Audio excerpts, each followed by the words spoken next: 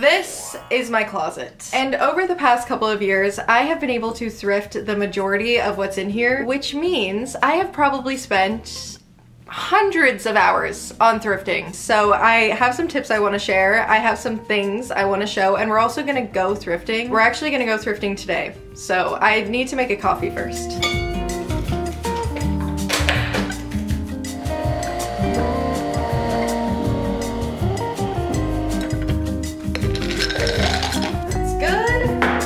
Oat milk.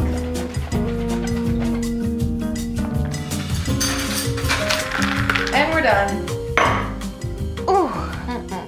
Okay, that's good. I think we'll head to a Value Village location today. That's where I usually thrift here in Toronto. I know in America it's usually Savers. Here in Canada we have Value Village, we have Salvation Army. A lot of my closet is from flea markets too. A lot of the time when I travel, I like to go to flea markets. We went to Paris earlier this year and oh, I still dream about the flea markets there. That's all I can say. I made a little TikTok of that day of going thrifting in Paris. That's what I usually do. It's kind of like a thrift video diary. That's why I like doing it. But something I'll say is if you have the chance to go thrifting or go to flea markets when you are traveling, take advantage of that. Always go thrifting when you're traveling because you never know. There are probably things that you wouldn't be able to find at home. I've definitely found my best jackets thrifting, some of my best sweaters, my best dresses for sure. My vintage dress collection is getting kind of out of hand. I probably have too many. I need to let go of some. Anyway, that's beside the point. I'm gonna finish this and then we have our thrift day to get to. Bye, Mooch. See you later.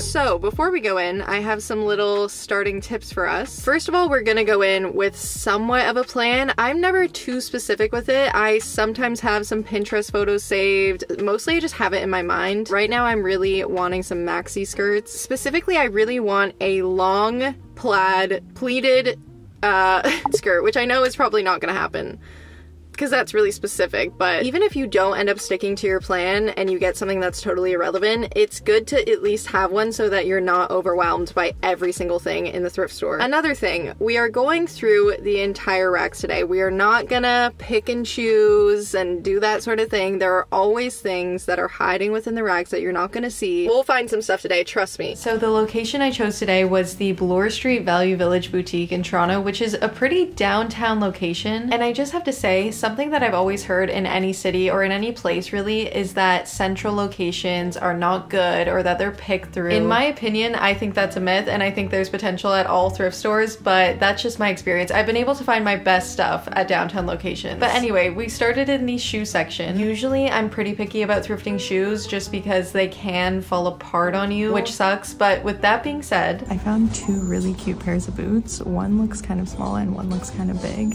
So I'm gonna try them and pray that they fit. These were the boots in question. I especially really love these cowboy boots. They were so pretty. Also this pair, I don't really know what you call these. They're kind of like a cowboy boot, but they were very nice. Okay, this is a topic I know that people have different opinions on, but I personally try things on at the thrift store every time. I just think it's essential. I need to know what fits. But first up were the cowboy boots, which fit perfectly. The second pair, not so much. The second pair, I couldn't even get my foot in. They were very small. Okay, find of the day is coming up here because I also looked at the sunglass section. I usually do this and I recommend it because I find gems in the sunglass section at all times. But this was kind of crazy because I found what I think are authentic Armani sunglasses and they're cute and they were $4. More on that later, but my primary goal was still to get some skirts and I just wasn't really finding anything. Nothing was really my style. I found this one guest skirt which was cute but just not what I needed. This Gap jacket though, I thought this really had potential and then I saw the price tag. It was very steep for what it was and then I tried it on and I just didn't really love it. It didn't wow me. Perfect example of why we try things on. Even when the thrift store doesn't have a fitting room, I still try things on, especially jackets. These are really easy. We find a way to make it work. And another example was this DKNY jacket. I don't know why, but this looks so cute on the hanger and then when I put it on, it was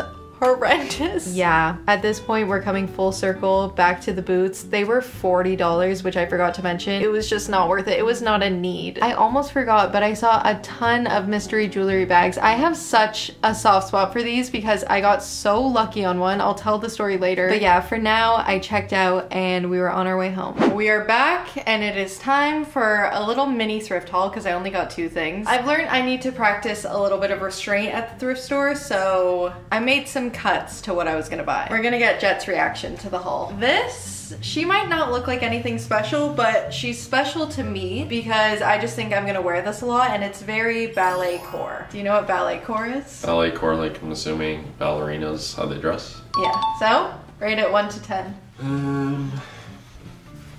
Like 8. I'll take it. These are something special, however. I have found Armani, what I think are authentic Armani sunglasses. This is how they look on. Yeah, they look good. The ear face, well, sunglasses usually look good on you. Sunglasses don't look good on me. Here. They're just too small. Ballet core.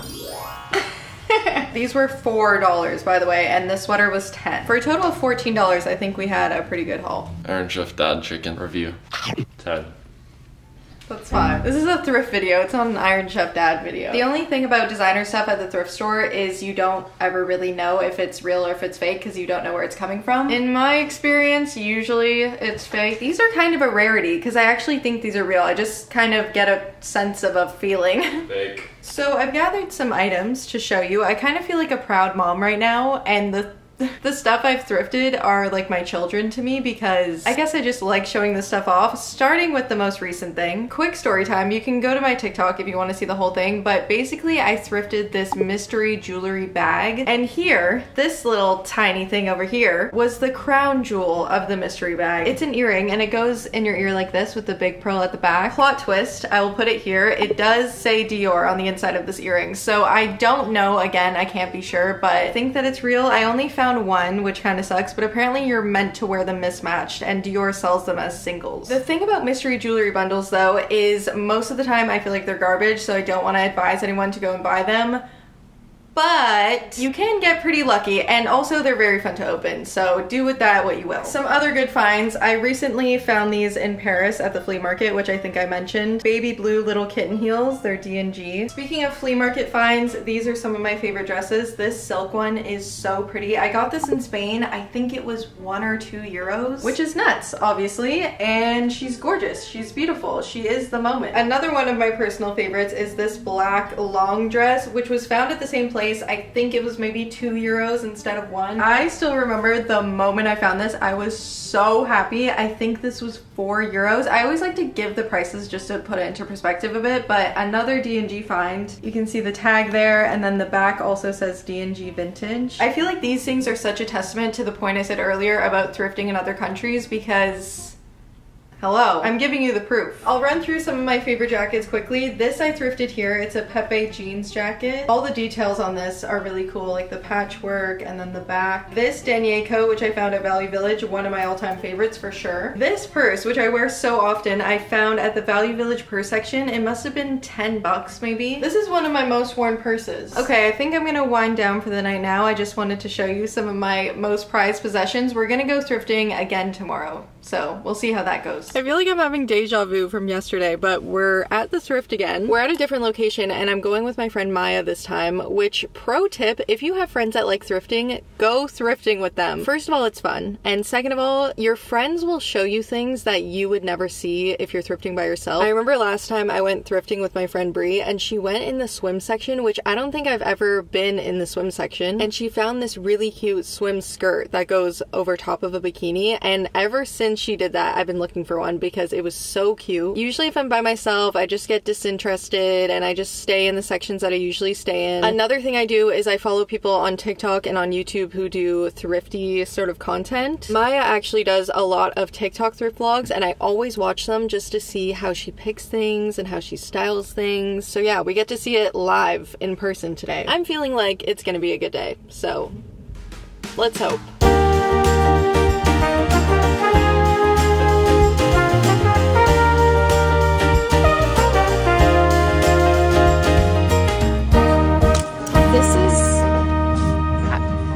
I'm ashamed.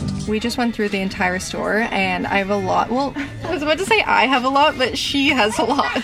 I have way more. Where do I look?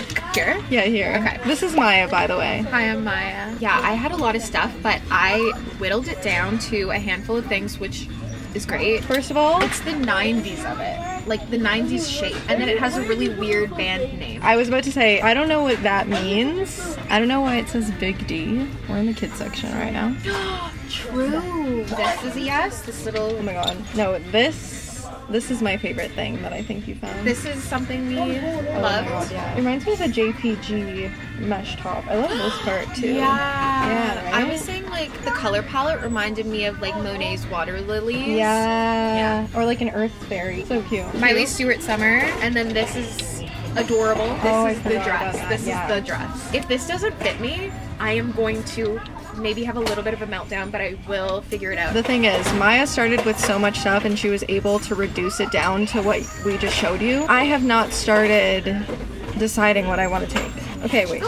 This, I found this in the lingerie section. I don't know if it's like a shapewear dress? Yeah, I think it's meant to go underneath something. I don't know if you can see it. It's see-through there. Ooh, yeah. That's so pretty. I found this in the lingerie section too. It's cute, right? Oh yeah, that's really good. I'm a big fan. $11, so not horrible, not great. Denier leather skirt. I don't know. I just never wear pencil skirts, but it's so nice.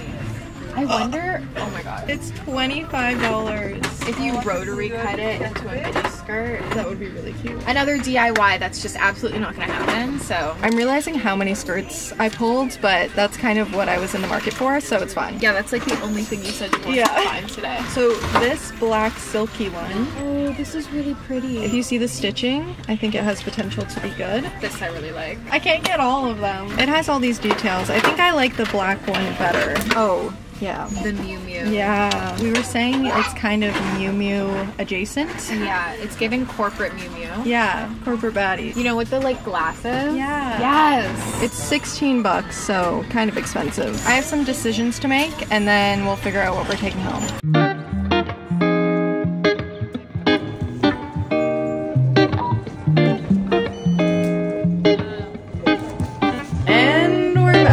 It is haul time once again, and this time I actually stuck to my goal, which is surprising. I'm already wearing the first thing. I thrifted this black silky kind of skirt. I love the back of it and how it drapes and everything. Maybe I'll get our judge in again. I've added a new element that I think I want you to do. What do you mean? First of all, you can give your rating of the skirt.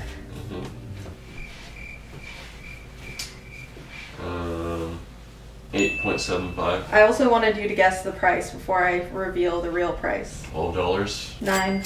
Pretty close, but pretty good, no? The label just says D. Or no. Oh, I thought it said Victoria's Secret at first. And then, yeah, I was looking at my underwear. I have one more thing to show. Okay, last thing, another skirt. Are you so obsessed with skirts lately? That's what I need, kind of. Cut to all her skirts. This one a lot different than the last one, obviously. This is more of a maxi, sort of flowy summer situation skirt. Very fun and flowy. We learned about...